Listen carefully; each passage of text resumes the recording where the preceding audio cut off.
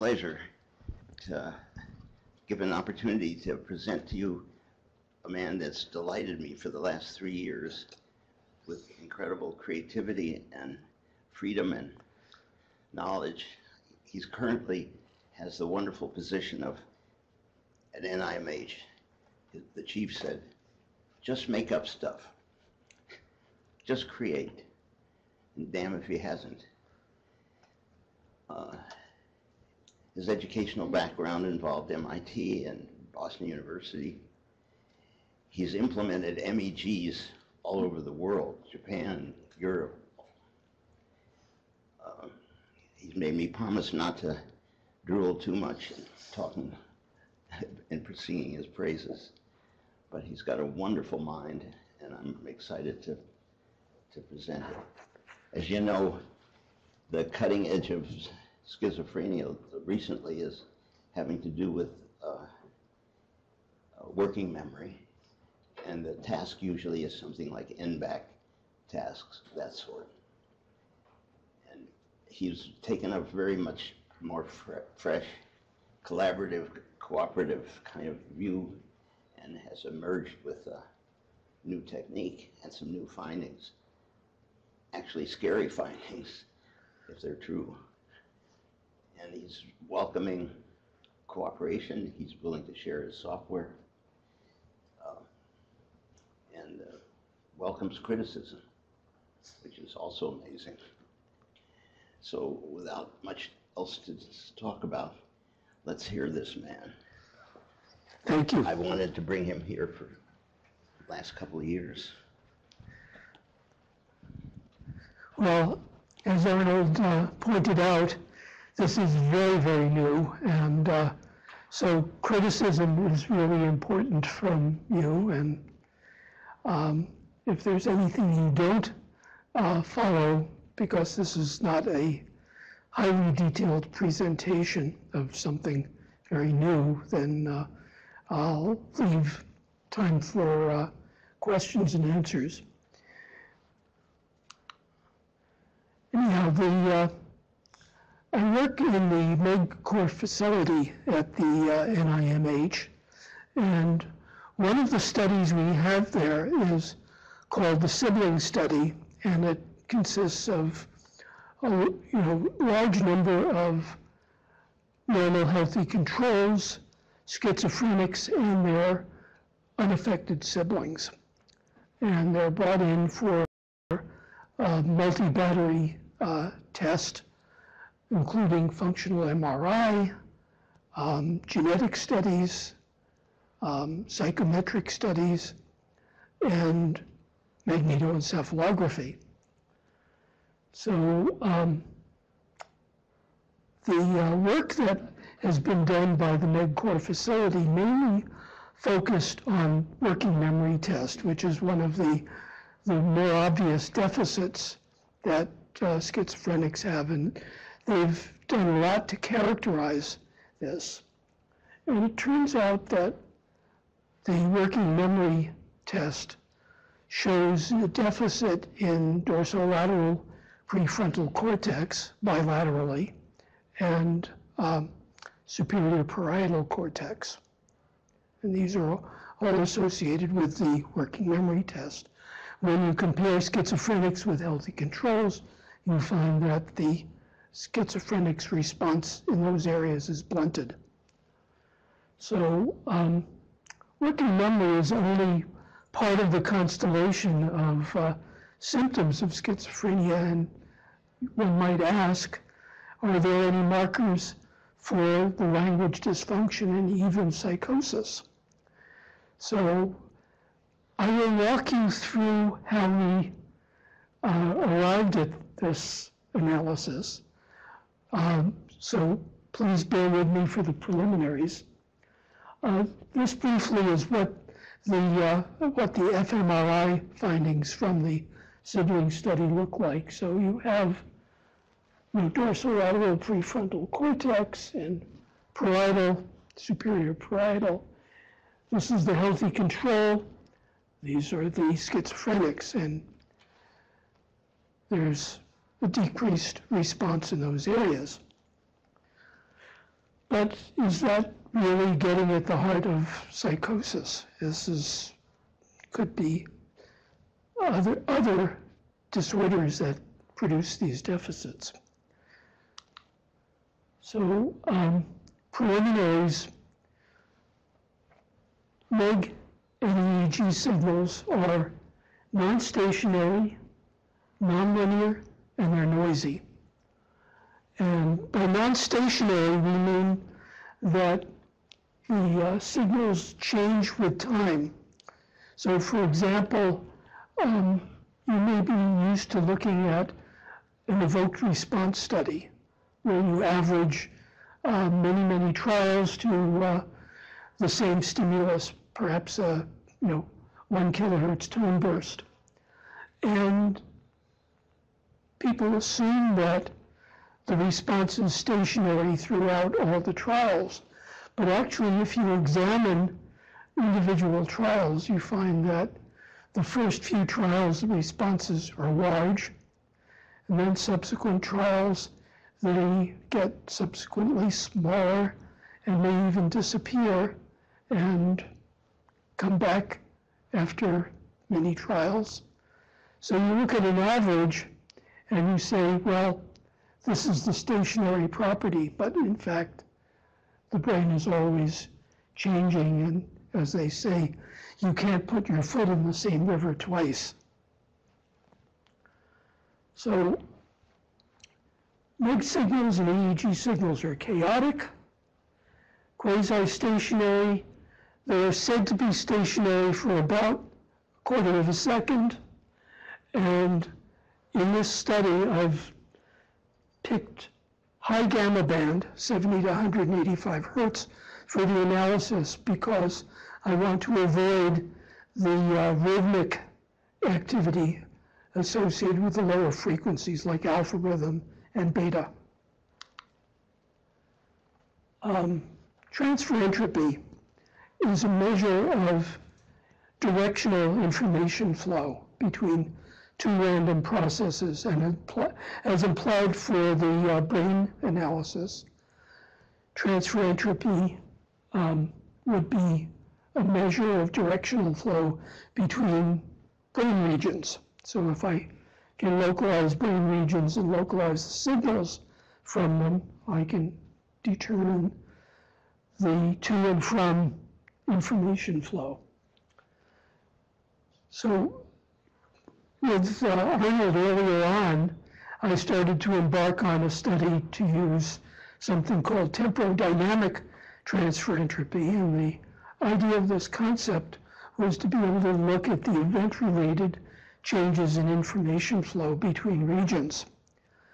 And this is done using a so-called leaky integrator. That is, in order to determine information transfer, you need to do the probability of states.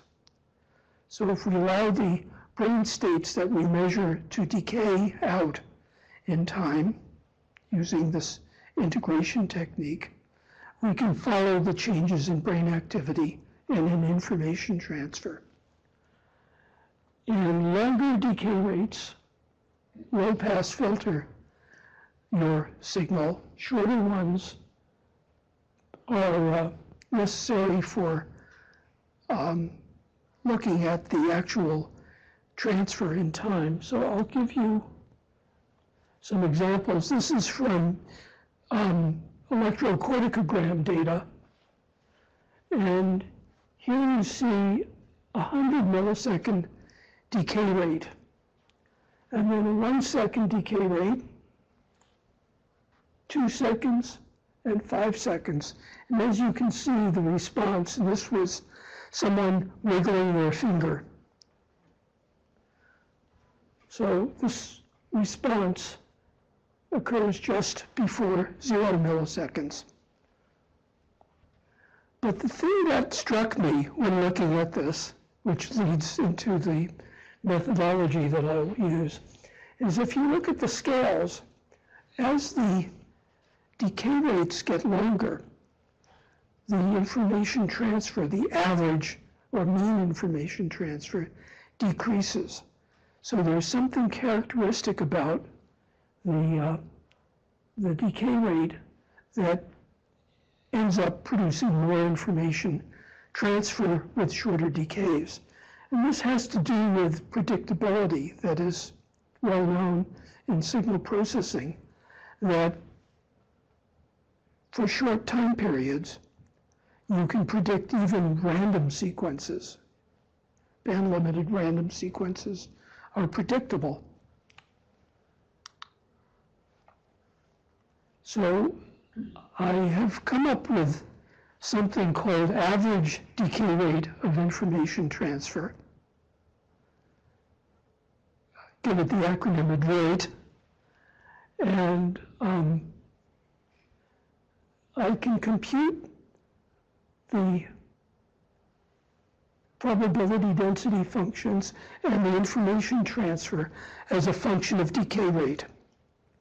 In fact, I choose something like 40 log-spaced decay rates going from 50 milliseconds to 1500 milliseconds to explore where the maximum is. Now, it turns out that if you do this, what you find is that the information transfer just increases monotonically as the decays get shorter.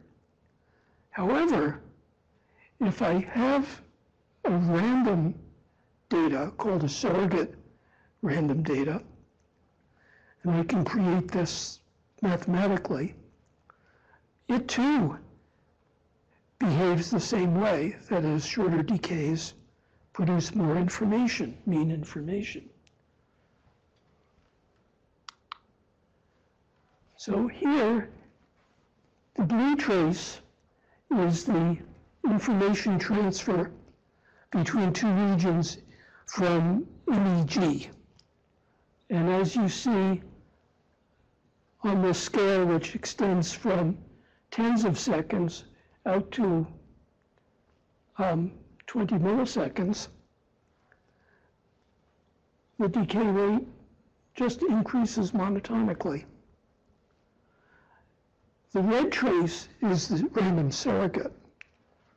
So if you take the difference, you have, this is magnified, of course, take the difference and you get this kind of a trace, which has a peak at some time.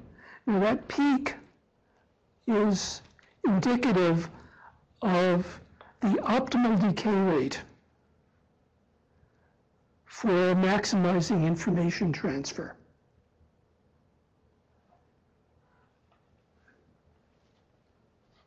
And I call it the average decay rate of information transfer, or ADROiT. So the analytic methods that I used were for this data, which consisted of 7 healthy normal controls and 6 schizophrenics. These were extracted from the sibling study, just randomly selected. So I chose 26 regions of interest, mainly in the prefrontal cortex, frontal lobes, and temporal lobes on both hemispheres. So 26, there are 650 unique combinations for directional information flow between these 26 regions. So I computed the source time series, which is the measurement of the, it's a statistical estimate of the actual signal from each region of the brain. And I used an extended source beamformer. Beamformer methods are in the literature for MEG research. Computed the excess transfer entropy at 40 decay rate intervals, and used interpolation using a spline fit, and then selected the decay rates that the information transfer was maximum at for statistical testing. So here's an example from MEG of these blocks. The blue squares represent the estimated decays that were computed. So there are 40 squares. They're spaced out logarithmically. And so this is between two regions which are selected. And you see that depending on the regions, you get different decay rates. So these are the peak decay. This is the point of peak decay rate, which is predicted from the data and the spline fit. So is that pretty clear what I mean by ADROiT, the average decay rate of information transfer? Because the idea is that this is averaged out across an entire 240-second period of time to find, even though the brain is non-stationary, you're really finding the optimal decay rate of stationarity.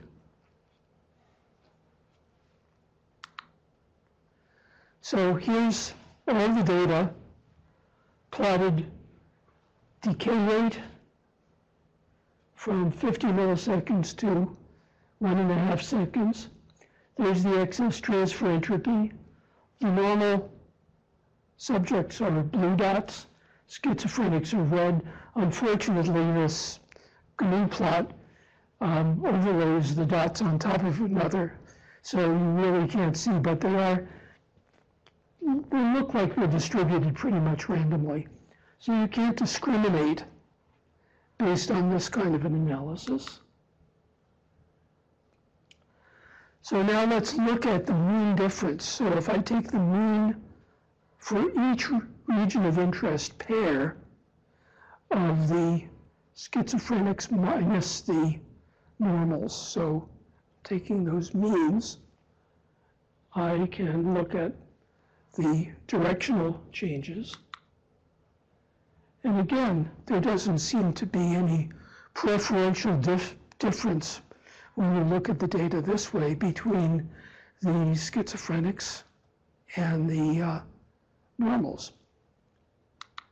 However, we can do statistical testing, and I just chose a two-tailed t-test to look at the probability that the schizophrenics are the same as the normals on a regional pair by regional pair basis. So we're sorting through 650 potential pairs and looking at the statistics. And this is the raw statistics without correction. And you see here's 10 to the minus 2, 10 to the minus 1. So it appears that these points are outliers of sorts that may be of significance. So I then applied false discovery rate, FDR correction, because we're making multiple comparisons, 650 comparisons, to determine, what the corrected probabilities are. And I'll show you what the p less than 0.05 plots look like.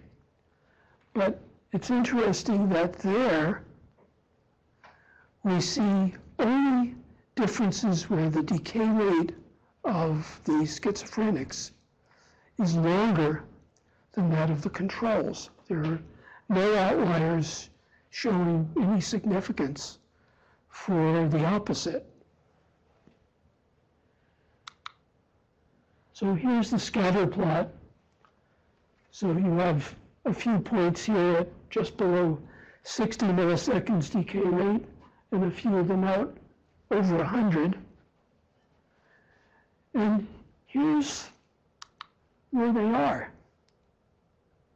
Can you read that clearly? So you will note that what shows up everywhere is the right pars triangularis, which is counterpart of the left, which is in part Broca's area. So look, here transfer from that to left precentral. There's the decay rate and the corrected p-values. Transfer from left precentral to right pars triangularis. Left frontal middle sulcus to pars triangularis. These two have shorter decay rates. But again, pars triangularis on the right side to left middle frontal sulcus. So it seems that we have involvement of the right hemisphere in what would be the right counterpart of the language region, and that's associated with this longer decay rate. So the ADROiT numbers are larger. Now we can do this same thing to see whether the amount of information transferred at the peak is statistically different. So again, we find that the information transfer doesn't seem to have a directional preference, unlike the ADROiT measure.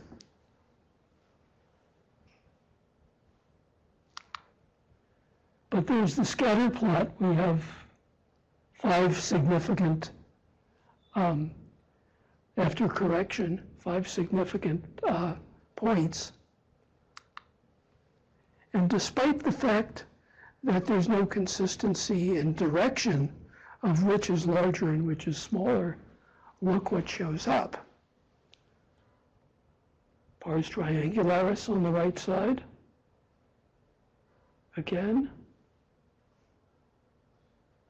Again. So there seems to be some involvement in this right hemisphere counterpart of language areas. What does it mean? Well, searching the literature, since I'm really used to MEG and EEG literature, I came upon some papers that were kind of interesting. One of them,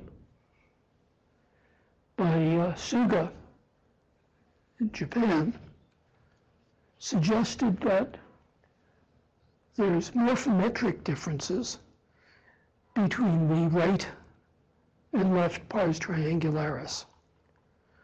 Morphometric meaning that there's less gray matter. He did a study with, I think, 40 or 50 normal subjects, and schizophrenics were first episode schizophrenics, and also ultra-high risk patients that were bordering on schizophrenia.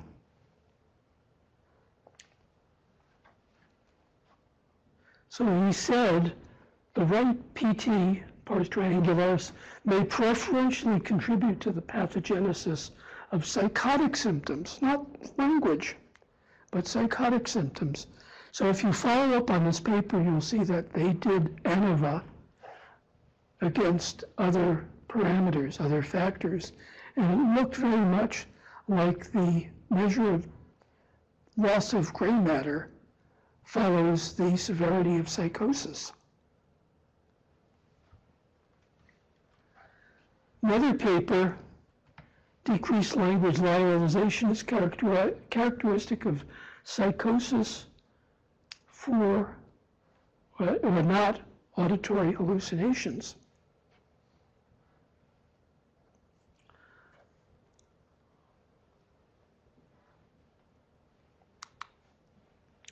Here's from the Suga paper. So here's the left hemisphere and the right, and BA45, which is the counterpart of right pars triangularis, has the largest deficit of loss of gray matter. So these are not my findings, these are the morphometric findings. as you can imagine, with this measure, the ADROiT measure, there's no counterparts I can find in the literature. And in fact, the literature, even though there's information on functional imaging of language, it makes very little mention of the role of language lateralization or lack of it, poor lateralization in schizophrenia. So there's a lot to follow up on, and with that, this is a short talk, and I'm ready for questions. My colleague, of course, is Dr. Mandel, Richard Coppola, who's he just retired as director of the MedCore facility at NIMH, and Bonnie Jane Levinson Hudson, who did the research searching for the literature references that may relate to this. So, any questions?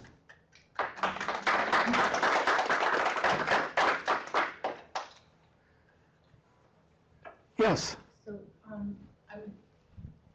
I just had a question about the protocol, and that is the section of EEG that or MEG that you're using. You said it's 250 milliseconds long. No. The data was task-free resting MEG. Okay, so it's task-free. And it's a 240-second data set. Oh, okay. And so this is, the average decay rate is across the entire data set. And the way it's determined is by applying successively, trying to estimate transfer entropy with different decay rates. So I have 40 different decay rates. This is computationally intensive.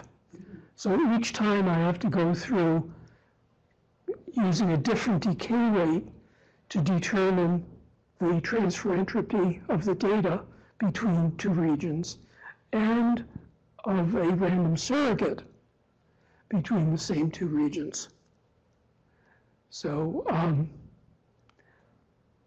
the fact is, if you look back, let me go backward.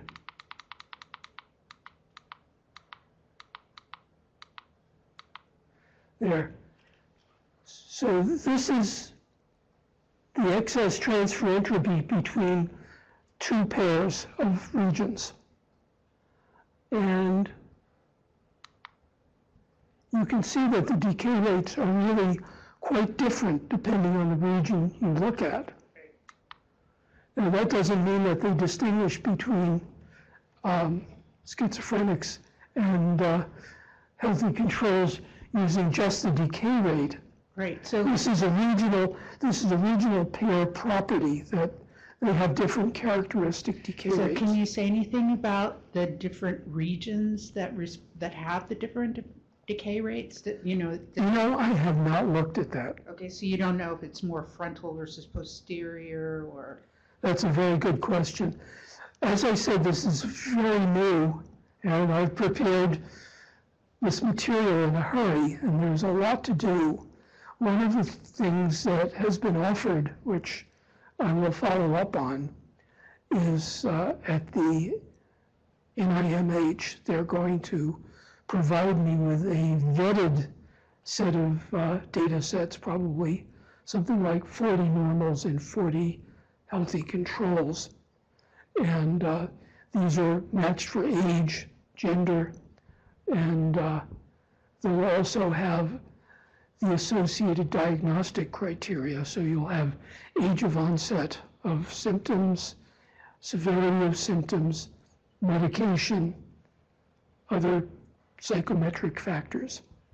so one of the questions, I don't want to hog this, so anybody who wants to ask, We have plenty of time. jump in. But I really like the sibling pair data set. I think it's really a great data set, and there have been a lot of papers, like Danny Weinberg's published some Yes. work on that, looking at hippocampal morphometry. One of the things I'm wondering is, can you or have you thought about comparing the schizophrenic with the unaffected sibling? I mean, because that's like I a, have that data. okay, yeah. I I just think it would be fascinating to see it. So obviously you're onto something. So this is just the next step kind of thing to kind of look I at. think it would be very interesting since there's morphometric data on the siblings. In fact, that data exists for these patients, but things are compartmentalized at the NIMH, and everything's on a need to know, and this is obviously to keep patient confidentiality for personal information. So I have the data, but I have to ask for all the associated parameters like age and gender. So I apologize for not having that. Sibling data is on my computer, and that too is going to be analyzed. Danny Weinberger also, I'm told, has postmortem morphometric data on schizophrenics. And I'm hoping that I can find out which layers of the cortex are involved in the, if any, are involved in the decreased volume, decreased cortical volume for those regions, because that may give additional clues to the neuroscience that is maybe we can determine from which layers are lost why the decay rates are prolonged. So these decay rates, again, you can think of it as a measure of stationarity. So what it's suggesting is that the schizophrenics have to generate their communications longer in order to get the messages through, and perhaps bidirectionally. They may require repeat tries to, get communication between two regions. And it looks very much like the pars triangularis on the right side. And for this measure is of interest, and if this turns out to be correct, I want to follow up, and when I do analysis of covariance, it's going to be against things like the severity of the symptoms, the initial symptoms. And I also have the opportunity to get access in Germany. A colleague of mine, Sergio Sokadar, who's a psychiatrist at University of Tübingen, has MEG and access to the drug-naive patients that are brought to the university hospital. So we can look at first episode patients. I think that would be of interest as well. But you're right, the siblings probably do have some of the morphometric deficits. They share a lot of genes. Maybe this is a naive question, because I'm naive, but okay. And that is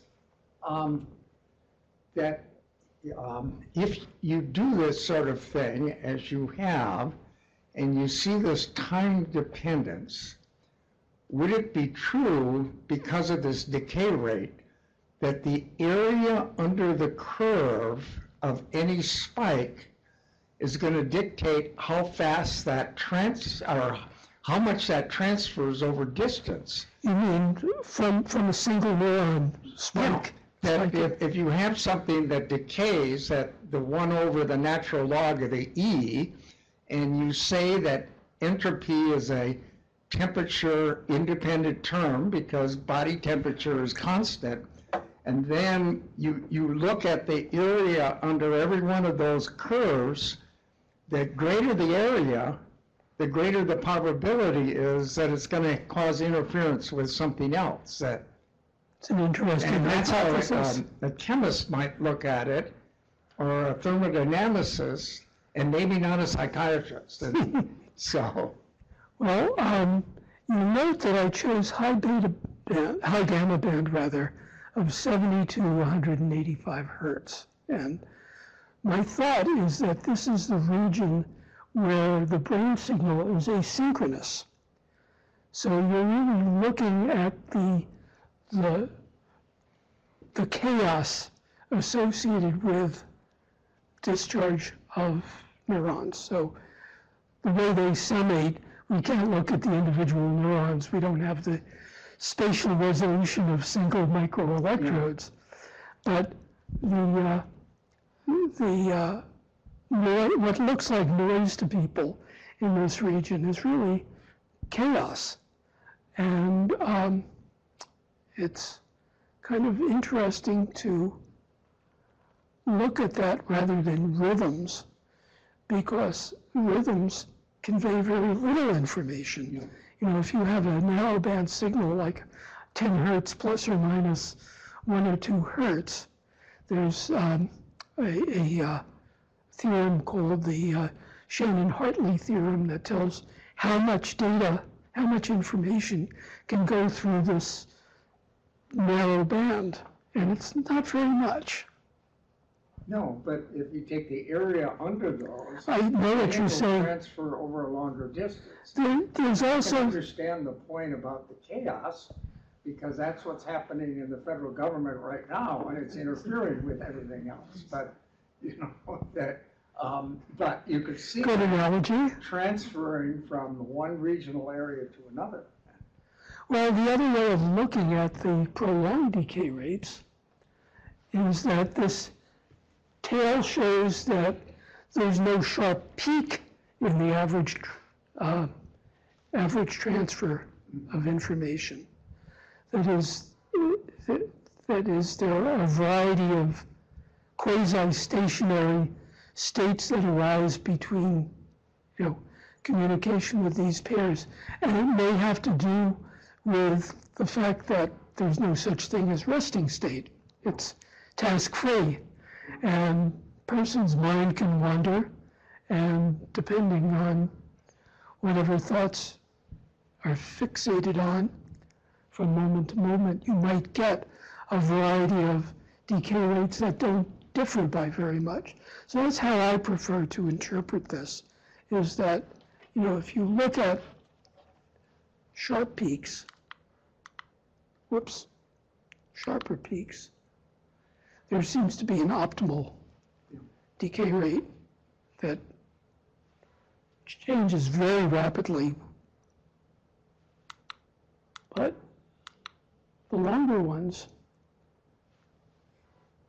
seem to extend out quite a bit. For a long time. And if you look at this plot, you'll notice that there's a bunch of points that are bunched up at 1500 milliseconds, and that's because the analysis that I set up didn't go beyond that.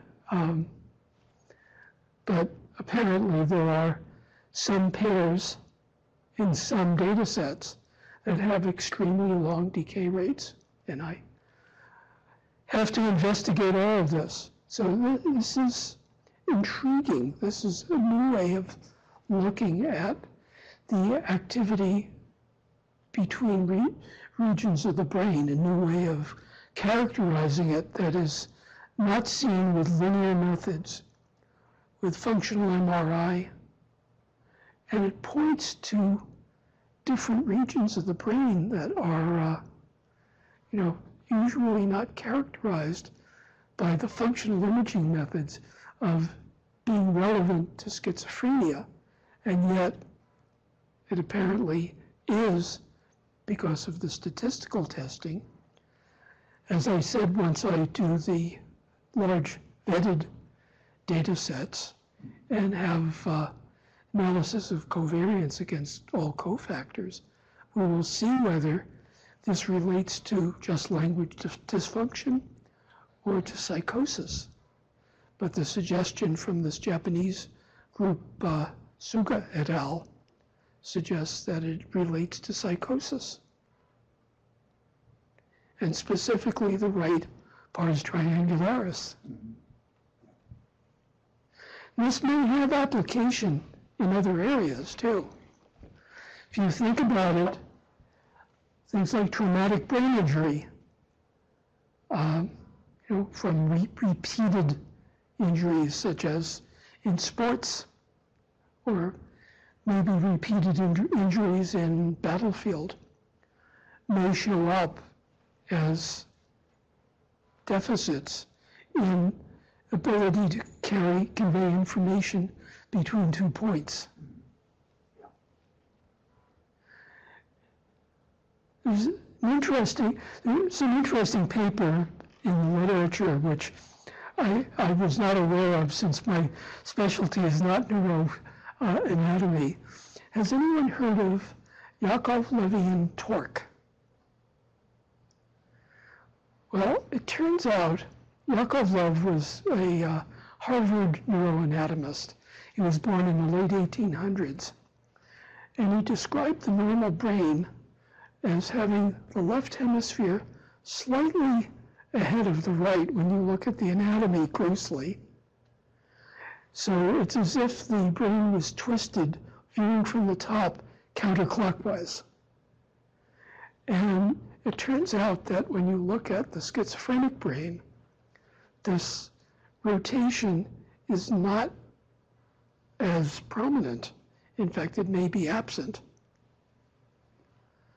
So there are developmental neuroanatomical changes that all relate to this, and it's going to take a lot of work and more colleagues for anyone who is interested in participating in this.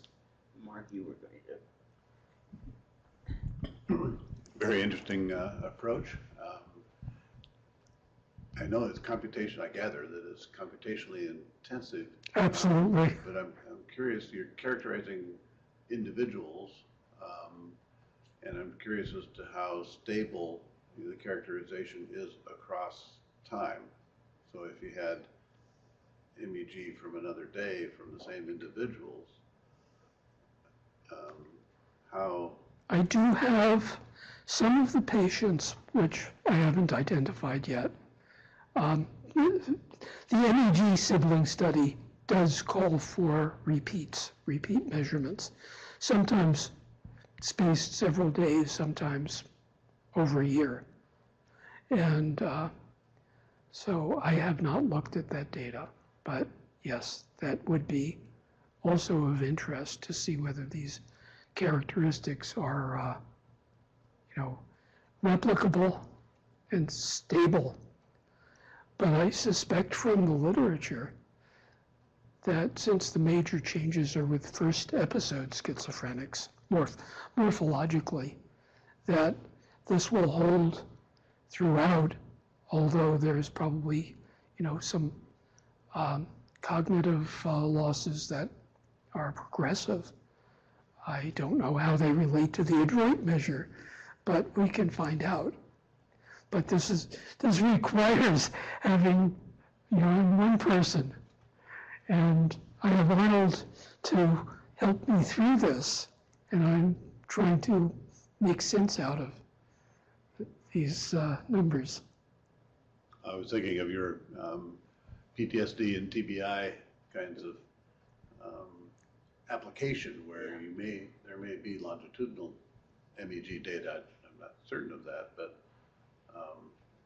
because the implication, I think, would be one would like to see a change in the ADROiT measure.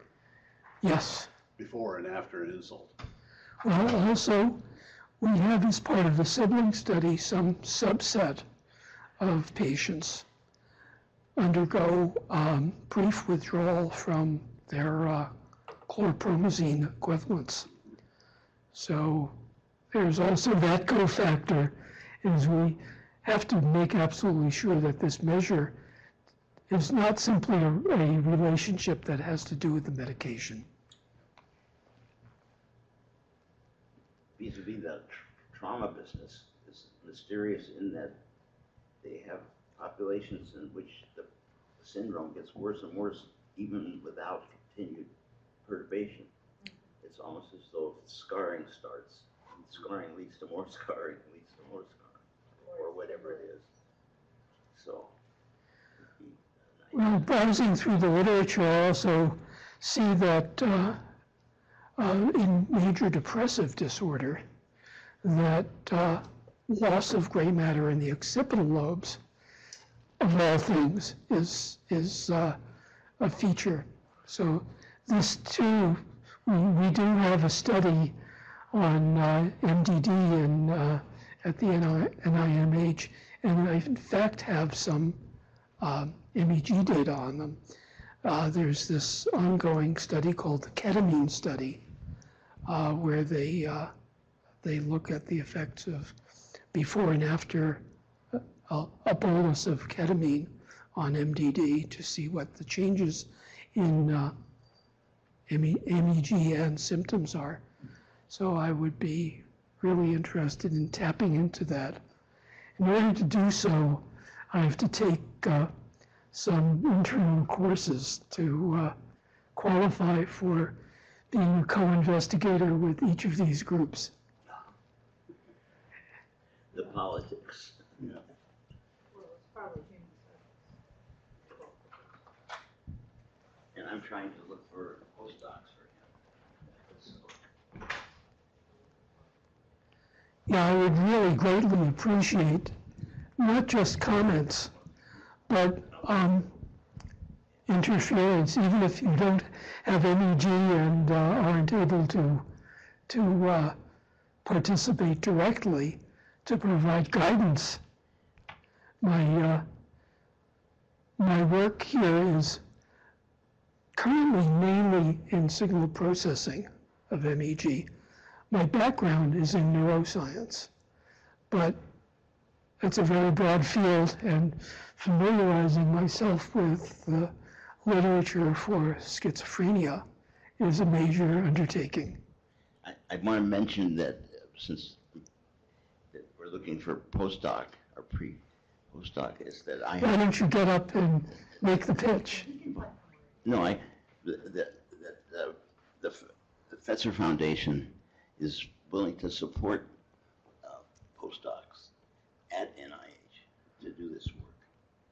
So one of the hidden agendas of bringing him here, besides the delight, is to recruit some people that might be interested in working either here or at NIMH to do this, and wouldn't have to go get their own grant to do that, because I've got some already.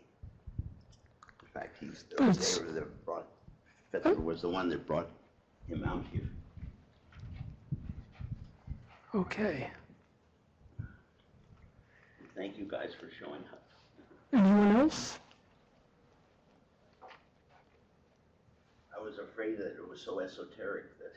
It is esoteric.